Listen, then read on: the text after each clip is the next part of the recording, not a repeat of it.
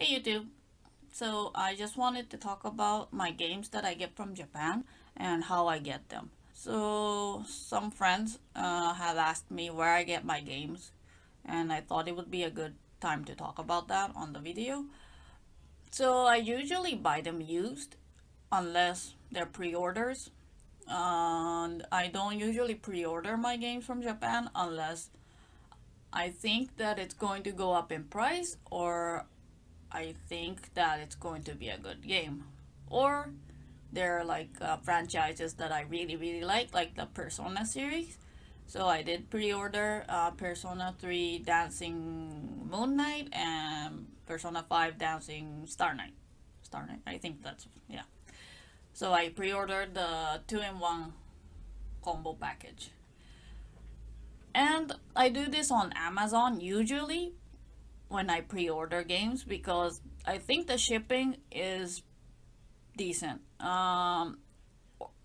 Either decent or the same price that you would pay if you use the Proxy service, where you buy something, you send it to a specific address of the Proxy, and then you pay them and they'll send it to you to the States or wherever you are at.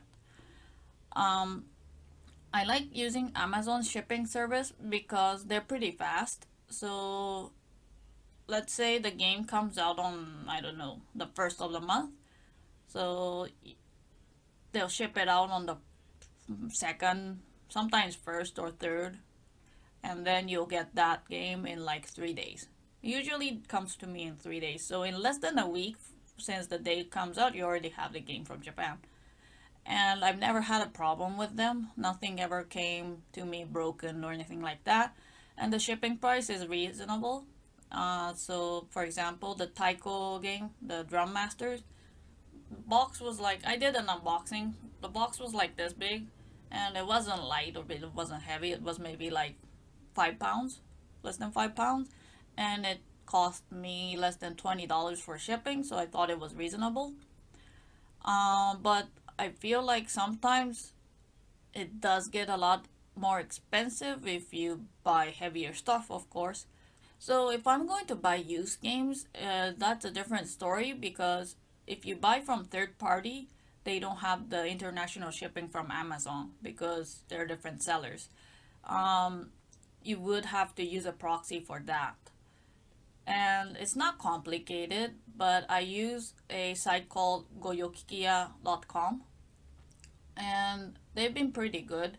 They'll keep your package for up to a month without any fees, and it's free to consolidate all the packages into one. It doesn't matter if they come in different packages, they'll put it into one package and send it to you. So usually, or in some places, they'll charge you for consolidating the packages.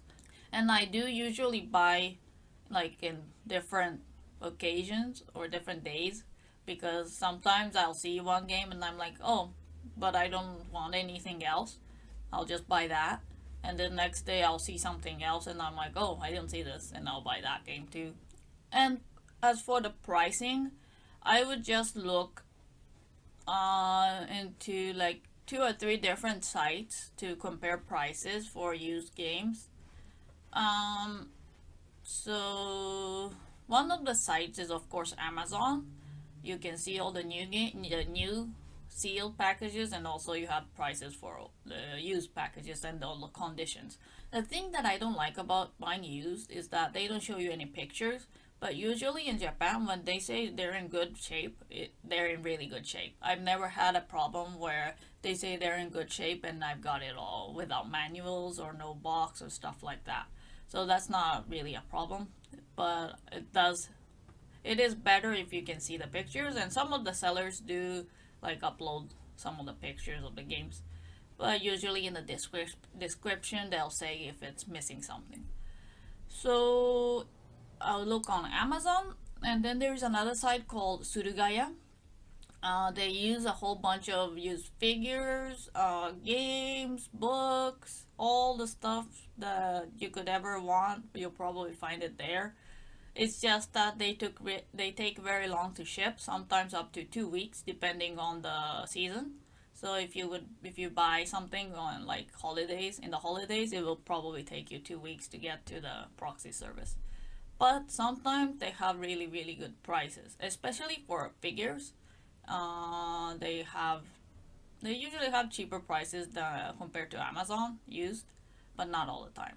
And they do have like sales going on every week, so you'll get like 10% off all the video games or 15% off stuff like that. But I have had problems there where it's missing something. They said it was complete and I got it without the box, and since that site doesn't have great customer service and you're not sending directly to the States from them, you won't be able to return it unless you pay your own shipping and stuff like that, so it's not worth returning anything.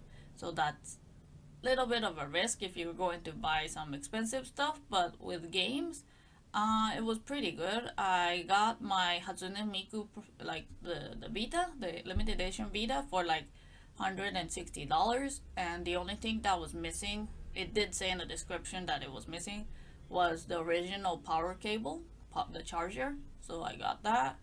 I've also gotten like used 3DS that was sealed actually, but it said used and for a good price, stuff like that. So yeah, some of the stuff they sell, they say used, but sometimes they're new. It's kind of weird, but yeah. So it's a good place to buy if you don't mind waiting a lot. Also, I check on Book Off. No, Net Off, Book Off. I'll put it in the description. So it's the online website for Book Off, which is a place in Japan where there are some locations in California too. They sell used books, CDs, movies, movies and games. So they don't have good prices, but sometimes they do. And sometimes if I want to find a music, like albums from Japan, I would go there also and buy some games with it, but they don't have the best prices online. So yeah, but I will check just in case they have something cheap. But mostly I just use Amazon, and I used to use Suruga-ya a lot more before, but I figured that it's just easier to buy everything from Amazon because it's only all in one place. And yeah, so that's how I get my games. So in Japan, the used games are really cheap. Most games you can get for less than $20 on the Vita or on the 3DS. I feel that the Vita games are more expensive than the 3DS. Some of the 3DS games you can get for like $5 used or less. Like, I think the first Yokai Watch game, since it's already a little kind of old and they already have lots of sequels, it's pretty cheap used. I got it for $6. Games like some games like the Toriko, from the Shonen Jump series, I think I've seen it for like $2 used in complete in box. So if you want to pick up like Japanese exclusive games for the 3DS, I would recommend getting them used, because unless you want the sealed copy, because it's really cheap. For the Vita, they're inexpensive too, but not as much. The most inexpensive game I've seen are like maybe $6, which was like the Oreshika game that didn't sell very well in Japan, or that it didn't do very well in Japan, so I think the price really dropped.